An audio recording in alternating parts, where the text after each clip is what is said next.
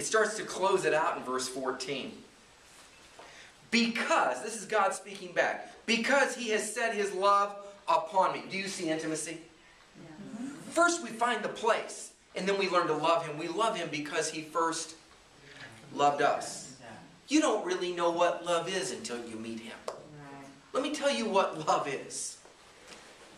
It wasn't the nails that held him on the cross on this Good Friday. It was a bad Friday, wasn't it? Yeah. We call it Good Friday. I'm like, why did they call it Good Friday? Because it was a good thing that Christ was hung up for our hang-ups. Right. But if that's all that occurred, it would have been a bad Friday. And the devil's laughing and dancing with glee, and the Roman soldiers are like, we took care of this insurrectionist. Let's get the Jewish people back under control and domination. Let's just get things back to normal. For the joy that was set before him, he endured the cross, not despising the shame. For the joy. Because he didn't just see the cross, he saw the resurrection. Yeah. And when the devil thought he'd won the battle, it was a dark Friday, but Jesus knew Sunday was coming. Up from the ground he arose. Amen. With all power and authority. Wow. And this is what he says. He says, all power and authority has been given unto me. And I give it unto you. In my name, go forth and preach the gospel. In his name. It's a place. Psalms 91:1. Psalms 91:14. It deals with intimacy because you've set your love upon him. Therefore will I deliver him. I will set him on high because he has known my name. What is the name? I'm glad you asked. Name in the Hebrew is the word Shem. It means authority, character, honor, position, attribute. When you pray in his name, you're praying in his character. You're releasing into the earth his will so that it might be done in earthen vessels. See, this earth is going to burn up with the fervency of heat, right? It was washed away with the flood. It won't be water but fire next time, right? God's not trying to, how do I say this? He didn't send Jesus to die for the earth. He said we're going to get a new heaven and a new earth. That's already set up. You know, so all you tree huggers, God bless you. But Jesus didn't die for the trees. He died on a tree. That's right. He didn't say, oh my gosh, don't cut down the tree to crucify me. Just the opposite was the case. Died on a tree. Jesus gathered wood and made them fit. Praise God for healthy earth. But let's not forget what Jesus died for. He died for people, not for trees. That's right. Okay? His name is a place. It is intimacy. And it's also a location to be entered into. We have to come into that place. Ephesians 5:1 says, be ye therefore followers of God, dear children. A follower is an imitator or acts just like the one they're following.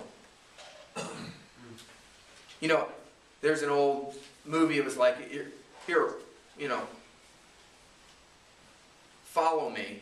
Or, actually the word was walk this way, and the guy's walking like this. And the other guy's like, okay. He's walking with the limp, right? It's not what it meant in that context. It was humorous. But in this context, it does. In this context, the Apostle Paul says, be ye followers of me. Imitate me, the Apostle Paul says, as I imitate Christ. Emulation is the highest form of praise. When you act like your Heavenly Father, Jesus says, if you've seen me, you've seen the Father. It's about walking like Jesus. 1 John 2:6 says this. 1 John 2:6. He who says he abides. Remember the word abide? Abide in the secret place of the Most High, under the shadow of the Almighty. He who says he abides in Christ ought himself to walk just as Christ walked. This is what it is to pray and to live in His name.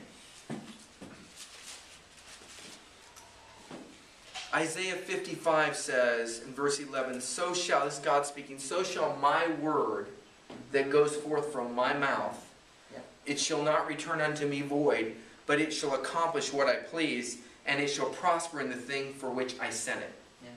Scripture says, we believe, therefore we have spoken. You know where we've made our mistake? We speak it and then try to believe it.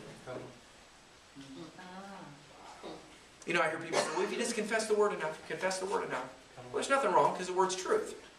But why don't you ask the Lord to lead you to the scripture that applies to you in this specific moment? And now it's not day-old donuts, a regurgitation of the Logos, hoping there's a rhema that pops across the...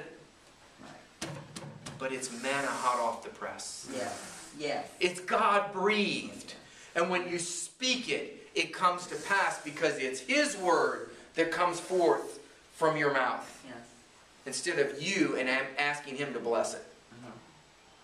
Illustration, turn with me if you will, to Acts chapter 19. Acts chapter 19. The Acts of the Apostles. Or could it be better referred to as the acts of the Holy Spirit flowing through the apostles? Do you see when we emphasize the acts of the Holy Spirit flowing through the apostles, we no longer think it was because of the apostles. We now realize it's because of the Holy Spirit. And since you have the Holy Spirit, these signs will follow you that believe. The book of Acts is an example of what we too should do. Jesus says, greater works will you do than me. Wait a second. John 14:12.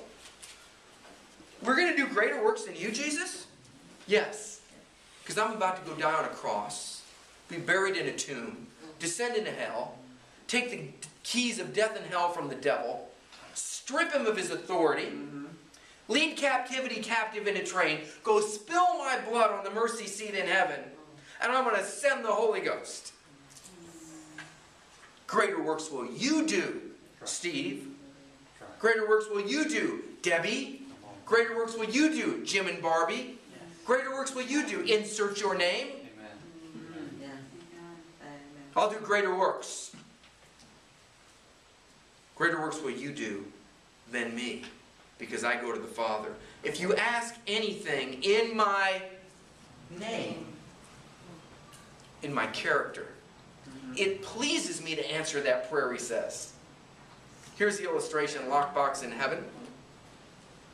When you go to the bank, they have banker boxes. Anybody, you don't have to tell me. I don't need to know about your banker box. I don't have one. That's true. I will when I get off federal parole. Okay, so here's the deal.